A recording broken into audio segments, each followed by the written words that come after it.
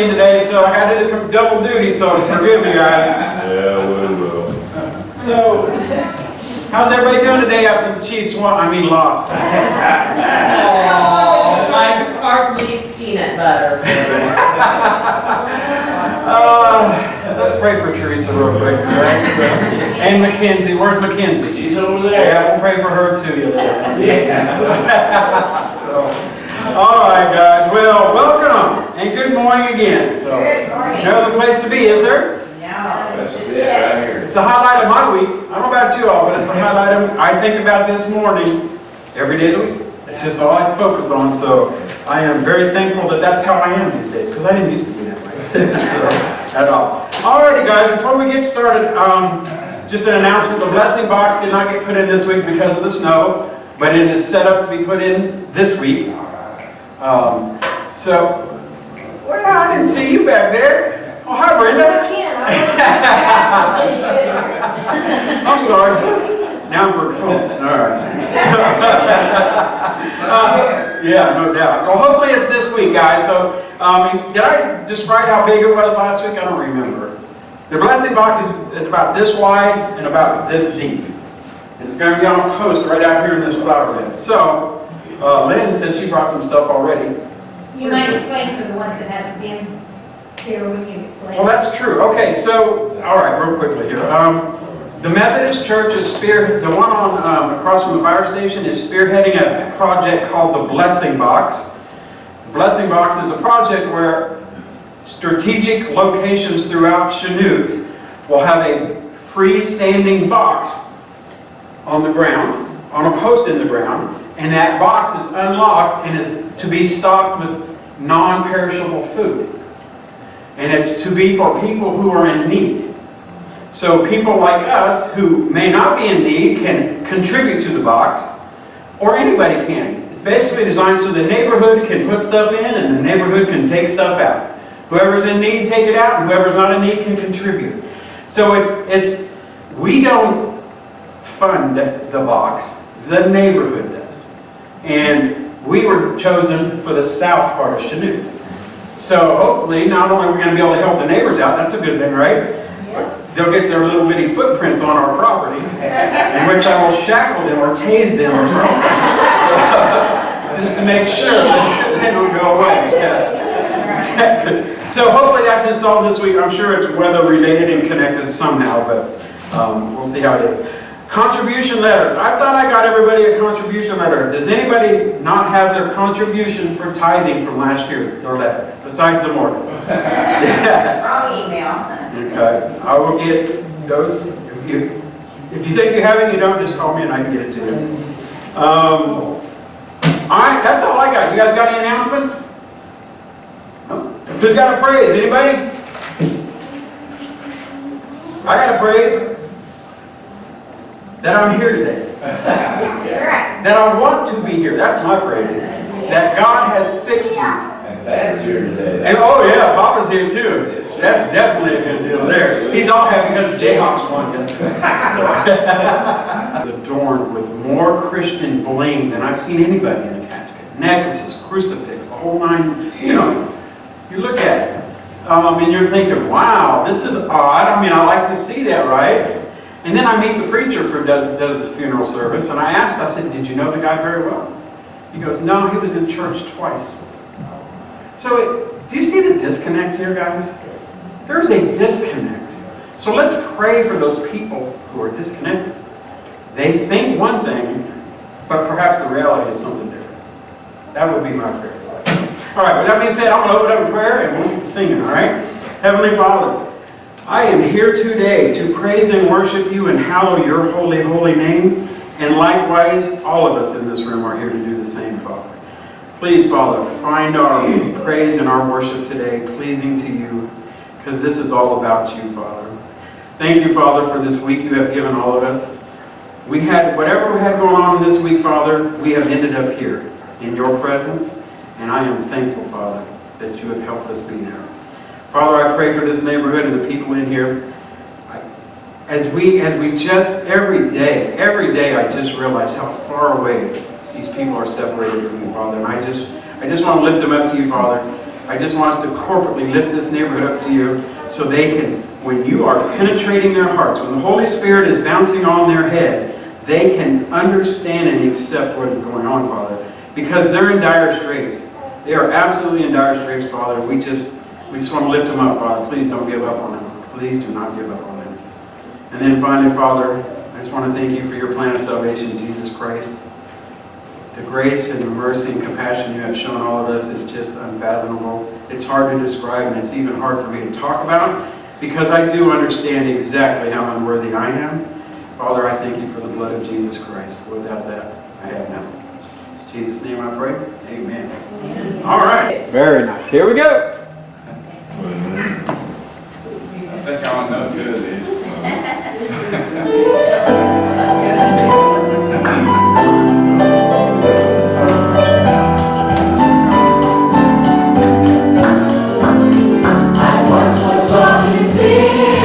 Jesus took me in and made the life of heaven fill my soul. He made my heart in love and broke my name of love.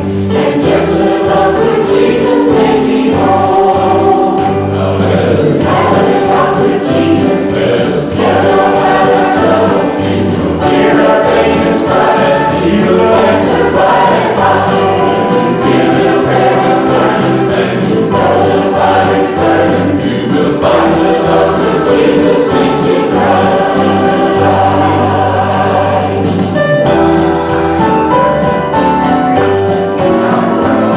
sometimes the past seems clear without a ray of cheer, and then I found behind the light of day.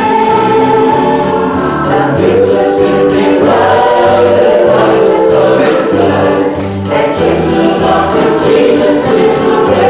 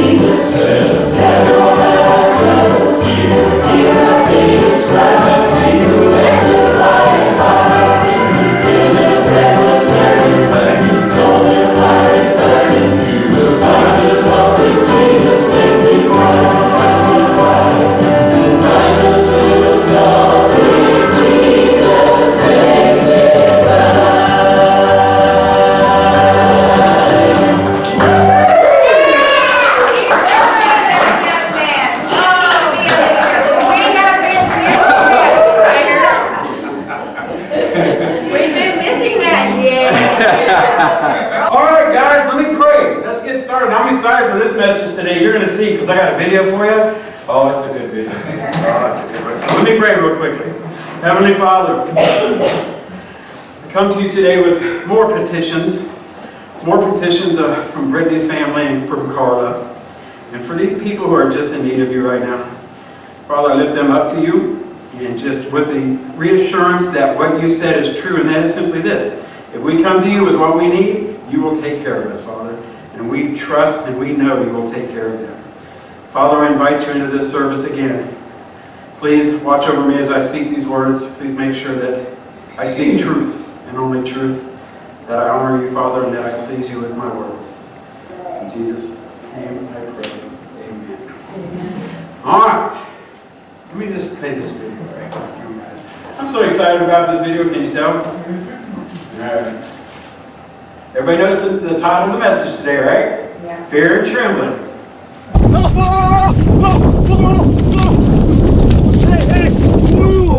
Cái gì đây? Đâu? Đây, cái gì? Ui ui, ui, đâu đâu đâu đâu đâu? Đấy. Anh ơi, điên mạnh của mình này, cuối cùng là con to này gọi anh em mình. Từ đứa gọi này. Ui. Ủa? Đâu Hòa đâu? Con tôi chỗ này mà. Cái gì đâu? Con nhầm chỗ ông đây. Nó miệng lên mà này. Ủa cùng mẹ rồi. Đấy là chưa thấy gì vậy? Liệu con nhầm không đấy? Kêu rồi mà. Kêu rồi. Ui ôi, trông to luôn. Cái tên gần rồi. Oh my god. Cái gần rồi. Đây xuống đục xuống đây. Đấy. Lỗ vùng trong này anh em ơi. Đúng rồi. Sắp tới rồi. Đào đi. Ui. Ui. Cái này luôn anh em ơi. Ổ mà hai con gì? Ui há mồm này. Ôi kìa. Ui há mồm nó kìa. Đầy nít kìa. Ui. Ui kìa. Đấy. Mùi rắn này. Mùi rắn này. Sắp ơi. Ui. Ui rồi mùi. Ui. Ui. Ui kinh ghê. Cái túi đâu rồi? Túi rồi. Nhiều lắm. Ui ui. Ui ôi. Ôi có hòn chuối nha ơi. Ui ui. Đục này ăn thiệt, thứ này. Đục mạnh lên. Đục có sập ra nào. Ui giời ơi. Ui rắn xì. Ui ôi. Ui trời. Dã man luôn rồi đây thứ này. Đục mẹ ăn. Ui. Đi đây. Ui. Bẻ rắn luôn. Quá kinh khủng luôn. Ui đưa to này. Cầm bố mẹ rồi. Ui cha mẹ ơi. Ui. Wow. Ui khiếp quá. Không có thu nhập đây này. Quá nhiều luôn. Anh ơi. Anh lựa sao? Con bé ở chân này. Này, coi những con mọi người đây.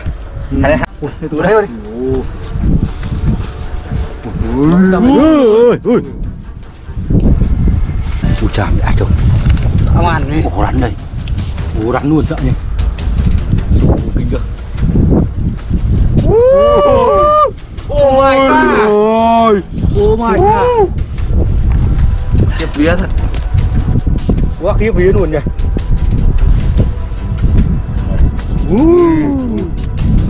Kinh nhỉ. Ui ôi. Nhiều chưa kìa. Ôi trên kia còn hốc sâu kìa. Dã man luôn. Má đầu luôn. Để xem video cảm yêu mới anh em mình cho anh em mình một like, một chia sẻ, một đăng ký kênh nhá. Mọi người nhá. Oh my goodness.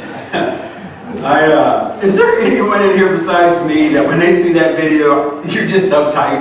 I'm just like, I'm scared just watching the video, man. I'm afraid they're going to come to the screen. I just, that was crazy. I don't know what part of that you thought was awesome. A little dimension in money. All right, let me I thought they were going for buried treasure. Now, it is no, and my wife will tell you this, my grandson who I take fishing will tell you this, I am fearful of snakes. I cannot take it. Joe, that reminded me of Joe at a picnic a couple summers ago. We were having our burgers and hot dogs and a snake comes walking across the grass and Joe just walks over there, steps on it, picks it up. I'm like, dude, I'm not talking to you again, ever. Oh my gosh, for some reason snakes make me really crazy with fear. And I probably will not sleep tonight again watching that video. Because just watching those slimy, nasty creatures, just don't like it. I'm very fearful of them for some reason. Obviously today's power word is fear, right? Now we're going to continue our series on doing the will of God, and I really want to focus on this word fear, but specifically I want to focus on the words fearing God. When I was growing up, and maybe it was the same for you all, it was very common to hear other people use words God-fearing when they spoke. I heard those words a lot. But we don't hear those words anymore. God-fearing. Do you hear people talk like that anymore? Because you don't, right? So I have a question. Why do you not hear people say they fear God anymore? Why do you not hear that? We don't hear it anymore, friends, because most people are no longer fearful of God. We don't hear it anymore because the world has done what? It has been successful at only talking about God's love, God's grace, and how this good old God, this good old grandpa figure is going to turn his head when his children are disobedient. And a lot of people think when God is not mean enough to judge you to hell, that's the good old God that I want. Because God won't send you to hell, will He? He won't judge you, will He? Most people do not fear God. That's why the seats are empty. They don't fear Him one bit. If you spend any time studying this right here, any time studying God's written word, and you are intellectually honest with your interpretation, you cannot walk away from this book, this scripture right here, without understanding that God is almighty. And that the fear of God is the foundation, the very underlying foundation for love and obedience. And furthermore, you will also understand it is the foundation for something else called grace. The foundation of grace is fear of God. Excuse me. If that's a true statement, what I just said, if that is a true statement, then doing the will of God must include fear and trembling of Jehovah. It must include it. Now we're told in Proverbs chapter 1 this: the fear of the Lord is the beginning of knowledge. Fools despise wisdom and instruction. Now friends, if you are to be a believer who is knowledgeable about God, about Jehovah, and being knowledgeable means you follow Him, then this dynamic, this whole dynamic that we're talking about starts with the fear of God. Now the word used in the original Hebrew scripture for fear is this word right here, and it's called yirat. But it's a special meaning for the word fear. It means a fear, for sure, but it means a fear that has priority. So do you understand a fear with priority? Brian may have a fear of snakes, but that's not the priority. The fear of God is the priority. That's what yirat means here. Now, when we, in this particular verse that we just read here, when we make God, we have to understand this, when we make God the priority in our life, when His Word, when this right here, when His Word becomes the purpose of our life, that's when we begin to submit to God and obey Him. And that's the beginning of knowledge. And therefore, if that is true and that is happening, then God is going to equip us all with a different perspective than those who do not believe. And that's a true statement, right? If you belong to Christ, your perspective is different than the world's. The fear of God draws us nearer to Him. It draws us closer to His purposes so we can learn to do the right things that please Him. Fear of God helps us see things from His standpoint, not from the world's standpoint. Fear of the Lord helps us to be kingdom-minded. It helps us love and obey our Father. And it's extremely noticeable to non-believers that when they see us navigate through life, we do it differently than they do because we fear God. People fear all kinds of things, right? They really do. They fear losing their jobs and being broke. I've done that. They fear being alone. Yep. They fear the pandemic. Sure, you hear people talk about it on TV all the time. They fear government overreach, right? The government's getting in my business, all right? And believe it or not, this is a true statement. Believe it or not, some people even fear snakes. I don't get it, but they do, all right? They fear snakes. Now, the prophet Isaiah does a very good job of contrasting the fear of God with fearing things of the world or of man. He uses very strong words to describe this fear.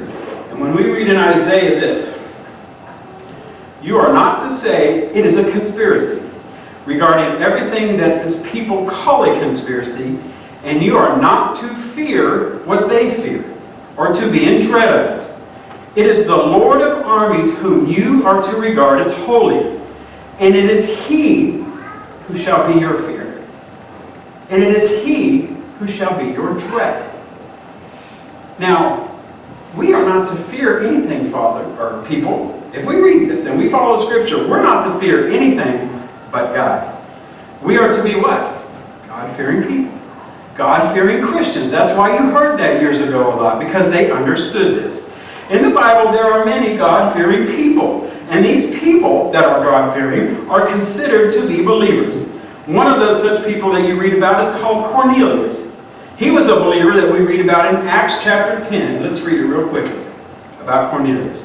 Now there was a man in Caesarea named Cornelius, a centurion of what was called the Italian cohort, a devout man and one who feared God with all his household, and made many charitable contributions to the Jewish people and prayed to God continually. Cornelius, friends, Cornelius in the Bible was a man who was very devout to God, that we read about. He taught his family to fear God. He gave generously to his fellow man, and he prayed constantly. That's what we read in Scripture here. This guy right here, this Cornelius guy, is a great example of how a Christian who fears God will live their life. It is a life of devotion to God, of praying always, and giving to those who are in need. The fear of God has been a mainstay from the beginning of Scripture. We find it first mentioned in Genesis regarding our friend Abraham and how he feared God. We read in Genesis 22 this. He said, "Do not reach out your hand against the boy, and do not do anything to him. For now I know that" what? "You fear God, since you have not withheld your son, your only son, from me."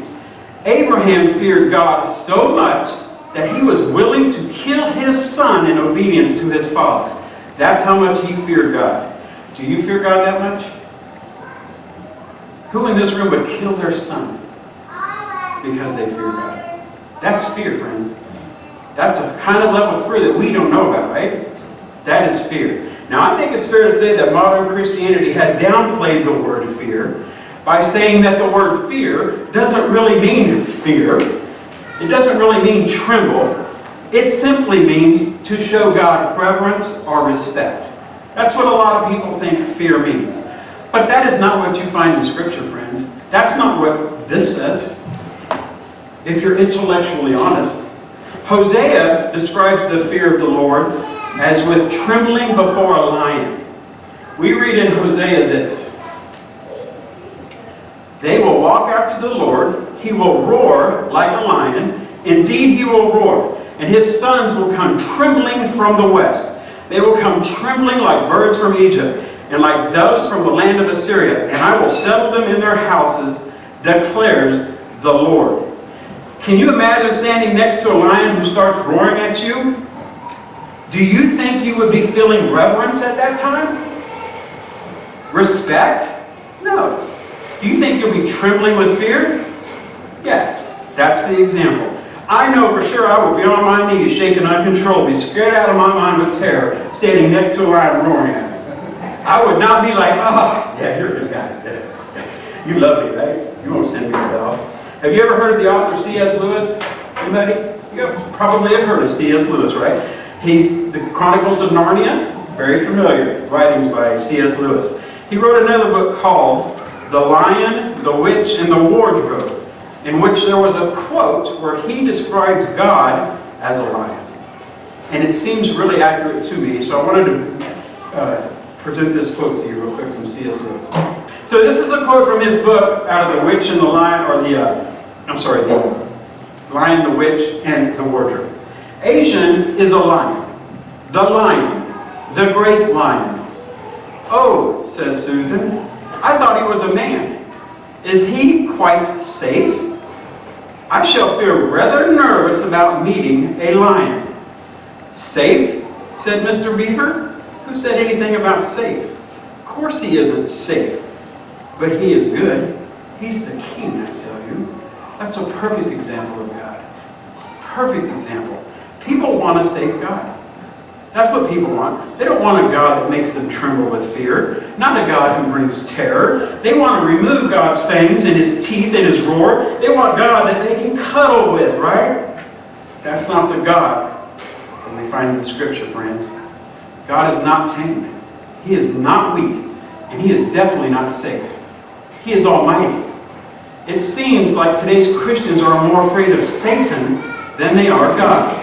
They see the devil as wild and dangerous, and they see God as tame and meek, a pushover. The Bible tells us to fear God, not Satan. God is dangerous, much more dangerous than Satan, but he is good. God is more terrifying, much more terrifying than Satan, but God is holy. And because of God's holiness, we all should fear him. Just like it says in Psalms 96 this. Oh, worship the Lord in the beauty of holiness. Tremble before him, all the earth. Pretty easy to understand, right? Our disobedience, our sin should cause us to tremble before a holy God. The Bible describes people who do not have fear of the Lord as having no understanding. It says that they have eyes that do not see and ears that do not hear. It also says it is rebellion to not fear God. You are rebellious if you do not fear God. Check out what we find in Jeremiah 5 through 24 this. Hear this now, O foolish people, without understanding, who have eyes and see not, and who have ears and hear not. Do not fear me. Do you not fear me, says the Lord? Will you not tremble at my presence, who have placed the sand as the bound of the sea, by perpetual decree that it cannot pass beyond it? And though its waves toss to and fro, yet they cannot prevail. Though they roar, yet they cannot pass over it. But this people had a defiant and rebellious heart. They have revolted and departed. They do not say in their heart, let us now fear the Lord our God, who gives rain, both the former and the latter, in its season. He reserves for us the appointed weeks of the harvest. It's a common theme in church nowadays to emphasize the grace of God, but neglect the judgment of God. We like to read Bible verses that emphasize the love of God, but ignore the verses about the wrath of God. We have no problem saying God is good, do we? You hear it all the time. But we don't like to think about God punishing people for their sins. We have gotten away from this mindset about punishment and judgment. This mindset that we read here in Psalms. My flesh trembles for fear of you, and I am afraid of your judgments. This is Holy Scripture being taught to us right now. We have gotten away from this mindset as a Christian in Western Christianity. Are people really, truly fearful of God and his judgment? Think about it. Are people really fearful of God and his judgment? Most are not. People who fear God walk according to his commandments, and they do not stray from his word. If you truly fear God, you tremble at his feet every time you sin. Therefore, you would make it a priority to turn around from sin. You would make it a priority, if you really fear God, to repent. Because that's what we're told to do, right? The Apostle Paul tells us to work out. Now, we're going to talk about New Testament stuff here. The Apostle Paul tells us to work out our salvation with fear and trembling. Check out what Paul says about this. Therefore, my beloved, as you have always obeyed, not as in my presence only, but not much more in my absence, work out your own salvation with fear and trembling. For it is God who works in both you to will and to do good for his good pleasure. Paul's telling us to do this. One of the most popular verses in the Bible might be this one right here in Proverbs. You all recognize it. The fear of the Lord is the beginning of wisdom, and the knowledge of the Holy One is understanding. Y'all are familiar with that, right? Think about this statement. This statement right here and ask yourself, how is the fear of God the beginning of wisdom? It is because when we fear God, we will do what? We will do wise things that please Him. The fear keeps us from walking around acting like a fool, acting foolish, and living in sin. It is because of the fear of God we will do what is right and what is good. When a person fears God, they hate sin. As we read in Proverbs this, the fear of the Lord is to hate evil. You hate sin if you fear God. Pride, arrogance, the evil way, and the perverted mouth, I hate. To fear God is to hate sin, because God hates sin. That's the love and obedience that we're talking about here. Now here's a very strong statement made by Lex Meyer. He's a pastor in Oklahoma that I occasionally listen to. I think it's a really true statement. He says this, if you don't deal seriously with your own sin, you do not fear God. If you do not seriously deal with your sin, you do not actually fear God. I think it's a very true statement, and it ties into what we talked about last week about separation and change, about the act of becoming holy. The Apostle Paul talks about this when we read in 2 Corinthians this. Therefore, having these promises, beloved, let's cleanse ourselves from all defilement of flesh and spirit, perfecting holiness in what? The fear of God. Holiness and fear of God are connected, friends. Our sanctification, we talked about that last week. Our sanctification process involves the fear of God. Fear causes us to draw near to Him, which results in us living a life that pleases Him. To fear God is to love and to obey His commandments. We read about this in Deuteronomy 5. If only they had such a heart in them to fear me and keep all my commandments, always, so that it would go well with them and with their sons forever. It'll go well with you forever if you fear and keep all His commandments. That's what we're being told here in Scripture. It's easy to understand, right, friends? Now, Holy Scripture again, over and over and over, tells us to fear God and not man. Your Savior, Jesus Christ, my Savior, Jesus Christ, tells us all directly this exact same concept.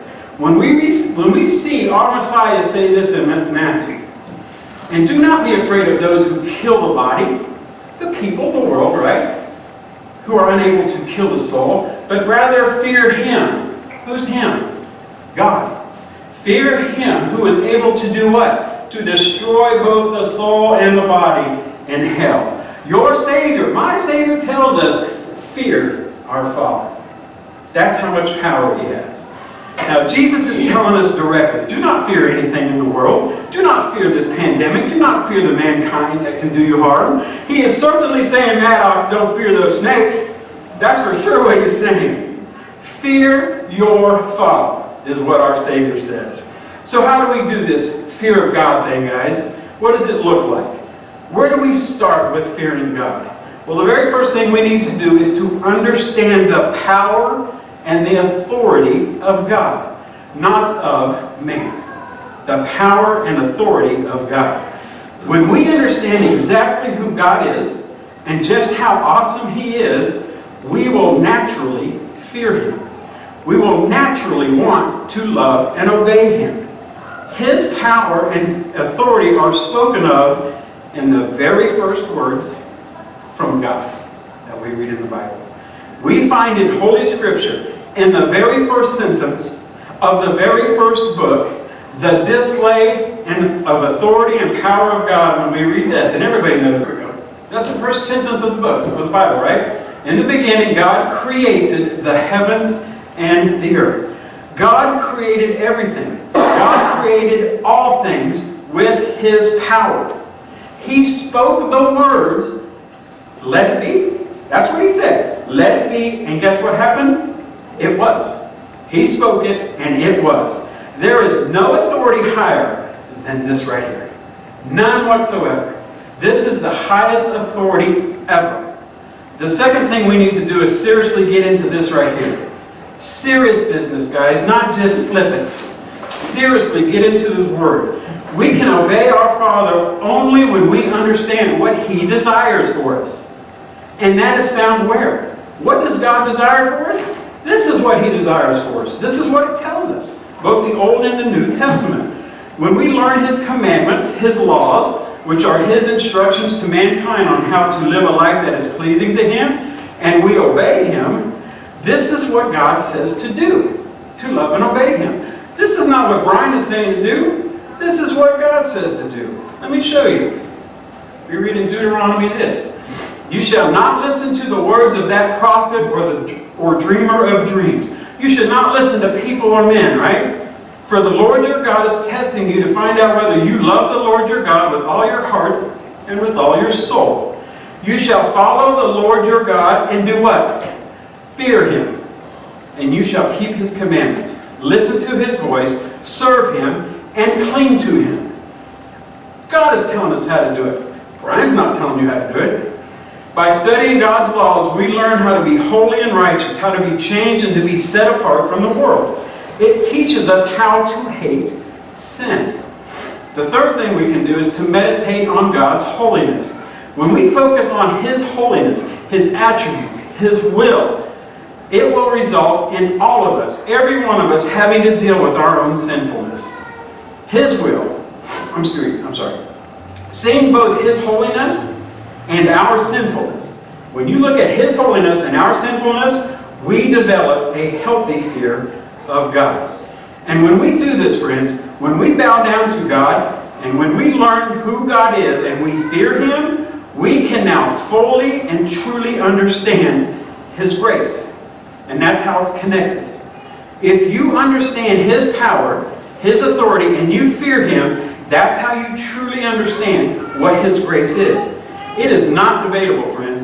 A person cannot fully understand the true love, compassion, and mercy of God and His Son, Jesus Christ, if they don't understand just how unworthy they are. You have to understand the predicament you're in to understand grace fully. God should destroy every one of us, friends. He should destroy every one of us because of our offenses against Him. When we understand that, we should fear God even more, right? Because we know what we truly deserve.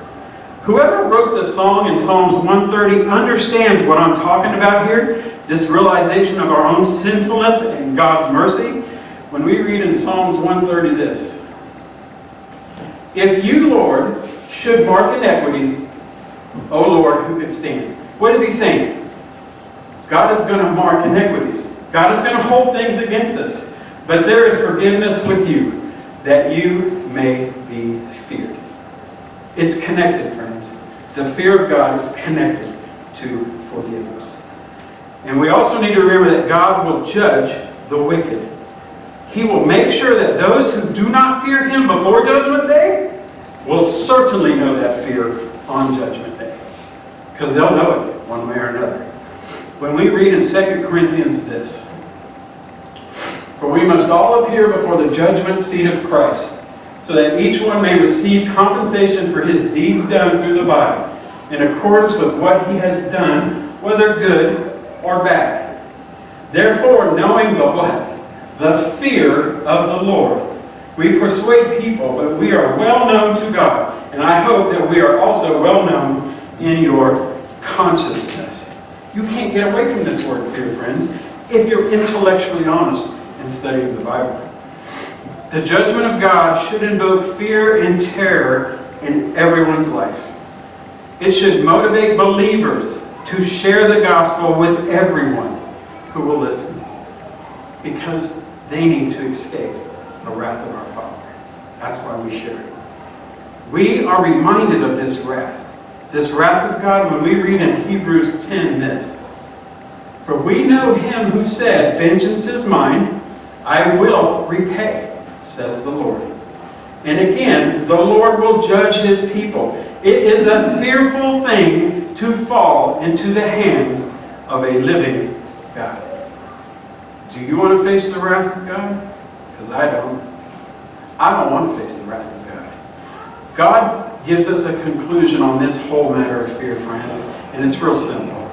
It doesn't matter what I say.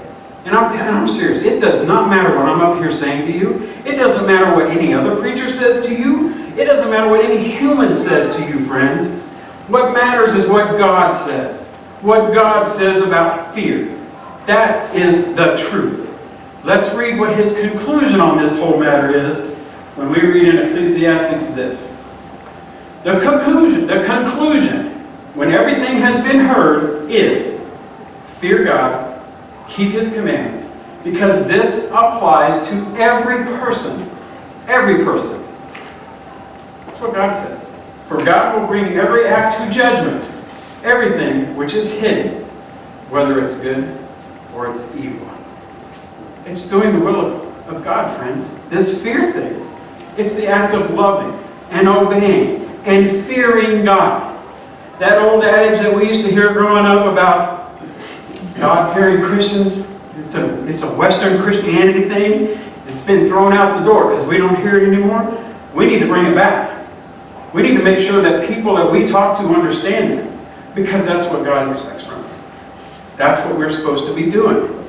It needs to make a comeback so we can make sure that we focus correctly on God and not the world. Amen? Amen. Amen. At this time, let's remember our Savior with the Lord's Supper. Lynn, can I get your help, please? I'm doing this every month like this. It's a tradition that I love. This is just, it is now so much a part of me that if we don't do it, there's going to be a problem. Okay? So, and that's probably thankful to those two people right there. So, thank you for doing and suggesting these kind of things here. A call to worship, friends. God so loved the world that he gave his only Son, that whoever believes in him shall never perish. Let us remember our Savior with the Lord's Supper. Let us recite the Lord's Prayer. Our Father, who art in heaven, hallowed be thy name. Thy kingdom come, thy will be done, on earth as it is in heaven. Give us this day our daily bread, and forgive us our trespasses, as we forgive those who trespass against us. And lead us not into temptation, but deliver us from evil. For thine is the kingdom, the power, and the glory forever. Amen. Why do we do this, friends? In the words of our Savior, Jesus of Nazareth, he explains this dynamic of him being the bread of life and his expectation for us, his flock. When we read in John 6 this, Truly, truly, I say to you, the one who believes has eternal life. I am the bread of life. Your fathers ate the manna in the wilderness, and they died. This is the bread that comes down out of heaven, so that anyone may eat from it and not die. I am the living bread that came down out of heaven. If anyone eats from this bread, he will live forever. And the bread which will I give for the life of the world also is my flesh. Then the Jews began to argue with one another, saying, How can this man give us his flesh to eat? So Jesus said to them, Truly, truly, I say to you, unless you eat the flesh of the Son of Man and drink his blood, you have no life in yourselves.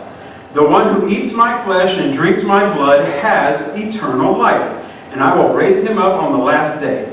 For my flesh is true food, and my blood is true drink. The one who eats my flesh and drinks my blood remains in me, and I in him.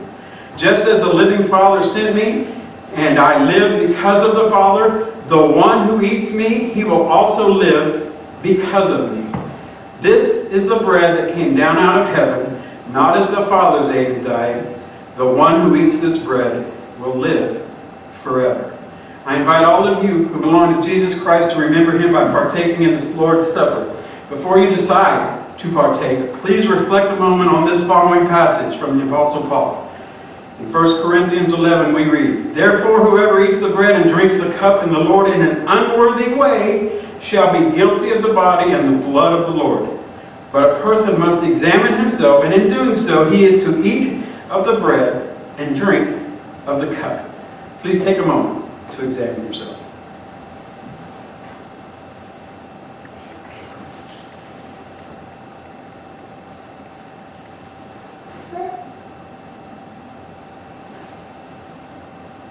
If you truly belong to Jesus Christ, He is truly the Lord of your life.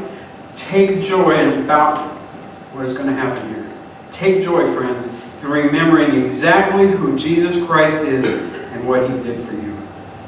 And He took the bread, and when He had given thanks, He broke it. And He gave it to them, saying, "This is my body for which is given for you. Do this in remembrance of me." Thank you, Father, for sending your Son, Jesus Christ, to die for us so that we may live.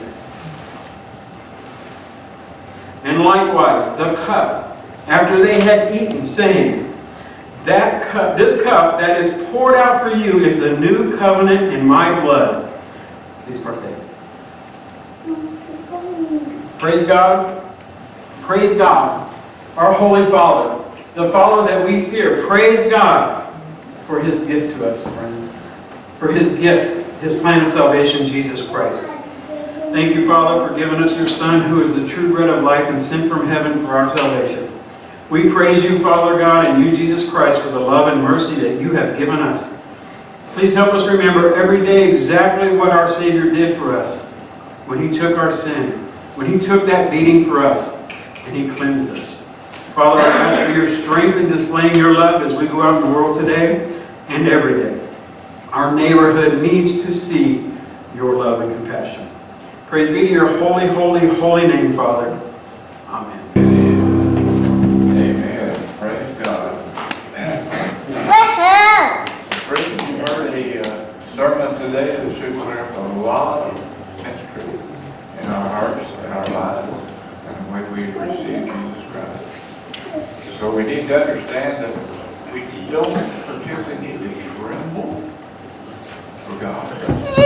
We need to understand that He operates in our lives every moment that we're awake, every moment that we're asleep. So let us pray. Father God, I thank you for this day. I thank you for the Sunday school lesson that we heard this morning. And I thank you that you reminded us that we need to watch our brothers and sisters, all of our people here in this church, be aware that if they're having situations or seem to be, that we address that and in love help each other to walk this life. Father, I thank you for that lesson, and I thank you for what you told us this morning, that you're with us, you love us, but we are to fear you, Father, because you have every hold on our lives and our well-being. So God, I just thank you, and I just pray that you would help each one of us to commit our lives, to change our lives if we have to do what you would have us to do, and help us to understand how to do that. And then walk with us in our daily walk, Father, that we might lift our brothers and sisters in prayer, and also to help them to understand if they don't understand certain things about God. I thank you once again for our pastor that he digs deep into your word and shares everything that we understand and need to understand. Thank you, Father. And once again, we ask that as we dismiss this meeting and enter the mission field, that you be with us, walk with us. Show us how to show compassion to those that don't know Jesus Christ. For in His precious name we pray. Amen. Amen. God bless you all. Have a